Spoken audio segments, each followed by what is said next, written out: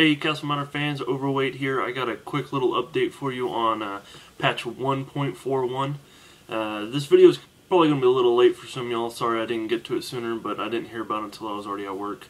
When you're updating patch 1.41, it may take a very long time.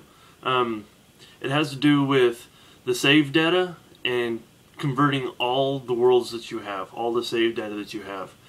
So if you have a bunch of saved worlds that you don't use, go ahead and delete all of them. All the ones that you don't use, just keep the ones that you want, and that will shorten your save time a lot. I'll put a link to this video, in this video to the frequently asked questions on the CastleMiner Facebook page about patch 1.41, how long it's taken the update, and it's really all I got for you right now. Tomorrow I'll be posting a video on 1.412. I'll let y'all know what's going to be in that video. So please rate, comment, subscribe, and I'll do my best to keep y'all up to date.